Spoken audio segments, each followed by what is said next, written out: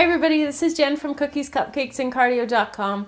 Today I'm going to be showing you how to make these hot chocolate push pops. So they're supposed to look just like a real mug of hot chocolate with the chocolate in the middle and a nice marshmallow topping. So let's get started. So what we're going to need is one batch of our homemade brownie recipe, which I'll put a link in the description box for you, or you can use a box mix, that's up to you. We're going to be using mini candy canes for the handles, and since we're making push pops, you're going to need push pop containers, and we're going to be using this buttercream, which is our vanilla buttercream, dyed white, and I'll link it for you as well, and little teeny tiny marshmallow bits, and shaved chocolate. So the first thing I'm going to do is use my brownie recipe to fill up the inside of the push pop to act as the hot chocolate. I'm using a cutter that is the same size as my push pop. Now some people like to just turn their push pop upside down and just go like that, but I don't want to get this dirty, and I happen to have a cutter that's the same size, so I prefer this. So what I'm just going to do is, because it's pushed down a little bit here, and because brownie mixtures are quite thick and hard, I'm going to use my knife to go around the rest of the way,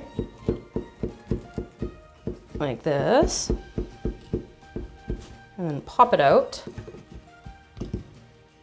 And then I'm going to push this down to the bottom, and I would continue to push out pieces of, or cut out pieces of the brownie until my push pop is filled. And a little tip that I just learned is, if the inside of the push pop has this little thing here, and if you use an extra one like this, you can actually get your push pops to stand up for you, and that's quite handy. So I'm going to cut out some more brownie pieces and fill up my push pop. So I have my brownie filling up most of my push pop container. Now I'm going to take my white buttercream, and I'm going to fill up the rest of the container with the white buttercream. Just going around the outside here now, because I want to leave a spot in the center that will hold the chocolate sprinkles a little bit better, just like this, just sprinkling them on. And then room as well for the marshmallows. And then afterwards, these guys don't want to be eaten.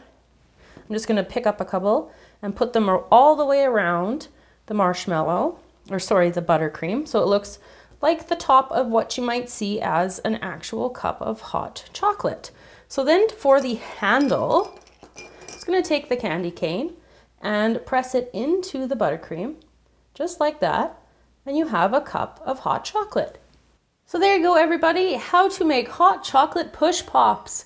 Hope you enjoyed the tutorial today. Remember to subscribe to the channel to stay up to date on all of our newest videos, and you can find us over on Tumblr, Instagram, Pinterest, and of course, Google+.